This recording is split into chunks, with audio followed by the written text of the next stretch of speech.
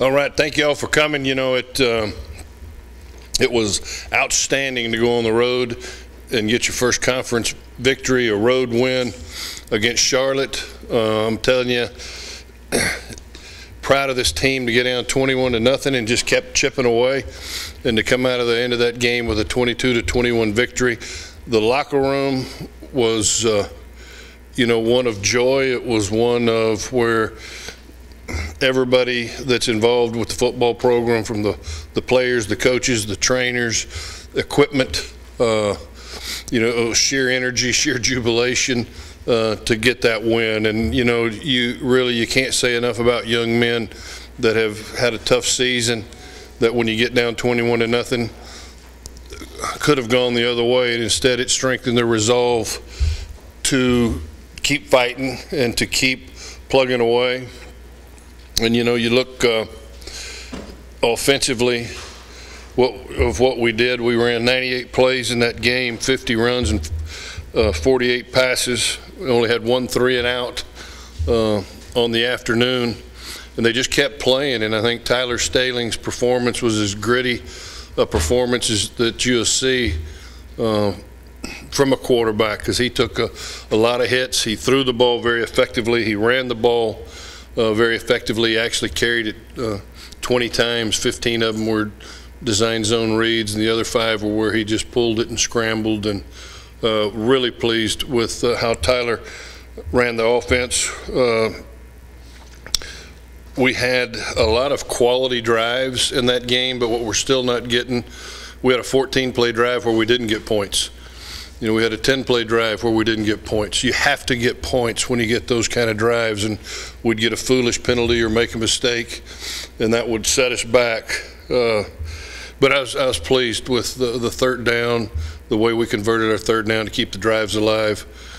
And, Austin Walters really performed well. Then you got to look at what Zach Wright did and Kylan Granson on the receptions, both of them double figures. And I think Chuck Poole said that was the first time in Rice where we had 2 receivers with double figures in receptions.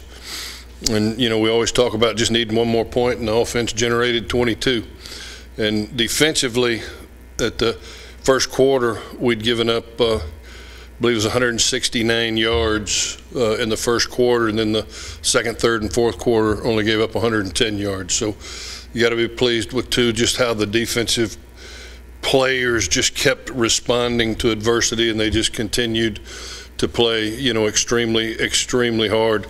Khalif Phillips, their running back, had 6 100-yard gains, and we knew going into that our goal was to hold him to under 100, and we actually held him to 87 yards. We tackled extremely well. We had good field distribution. We kept leverage on the football. We contested every route. Would still like to see more takeaways over there, but that's, really an outstanding defensive performance. Special teams, DJ Green came back. It was his first game back this season. He had surgery last spring, and DJ Green came back and was an absolute force on special teams. He and Brandon Douglas are the young men that caused the fumble right before halftime that gave us a 1-play drive for a touchdown.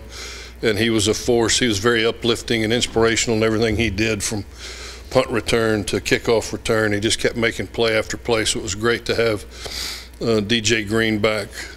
Jack Fox, our punter, really I think he's one of the best situational punters in the conference for getting the ball inside the 20.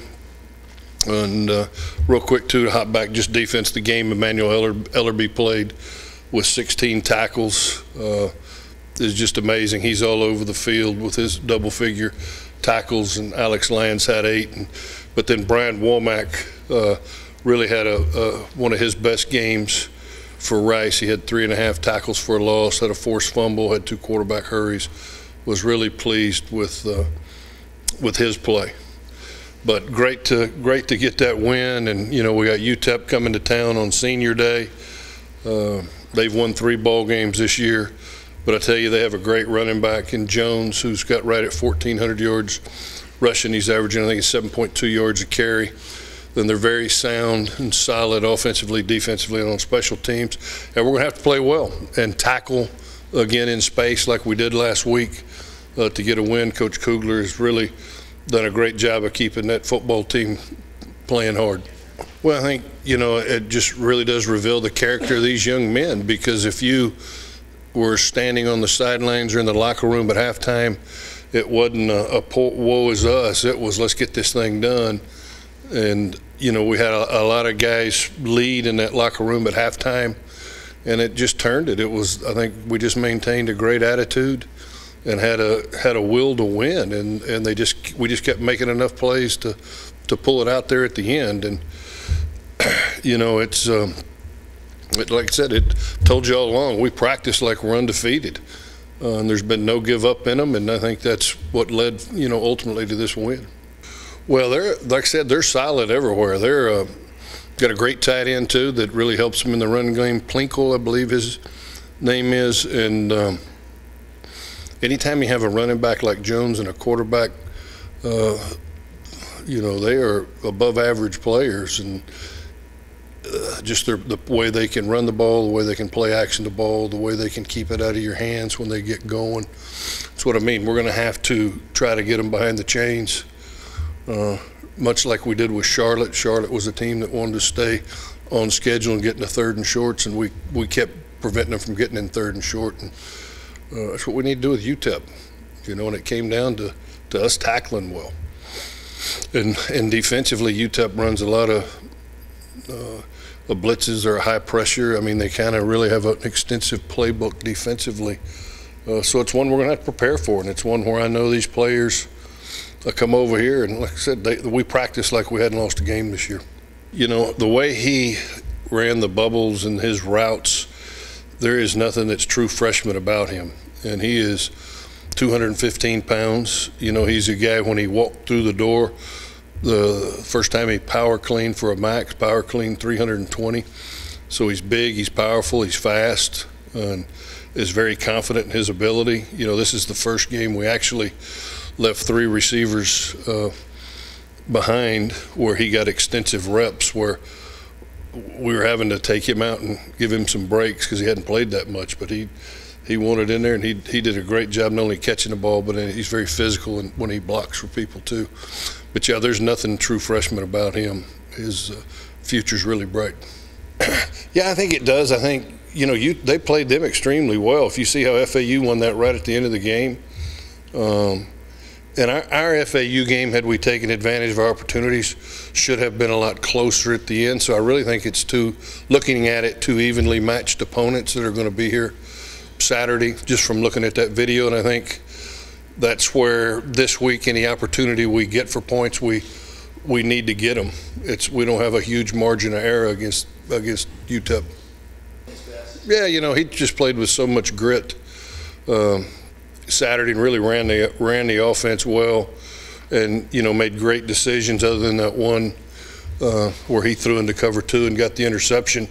But also, in addition to his great stats, he also had 1 tackle on the day when he threw that interception. He's the one that tackled the guy and got him out of bounds on the sideline.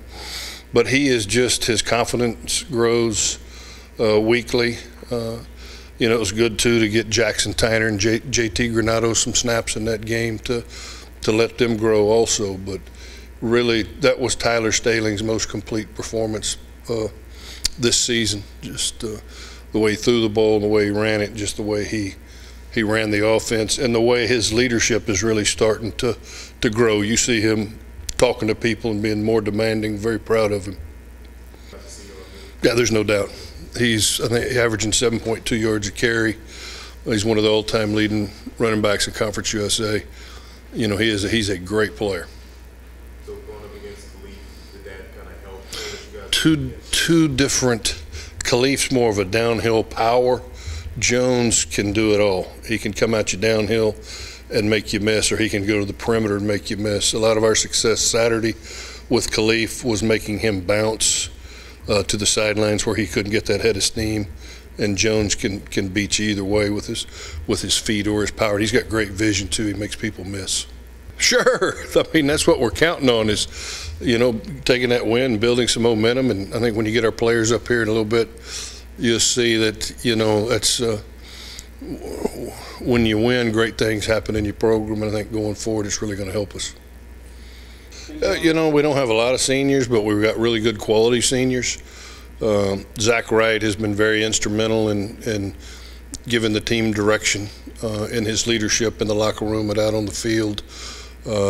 You know, he's an emotional leader of this football team. He refuses to let anybody quit around him. Same defensively with Alex Lyons.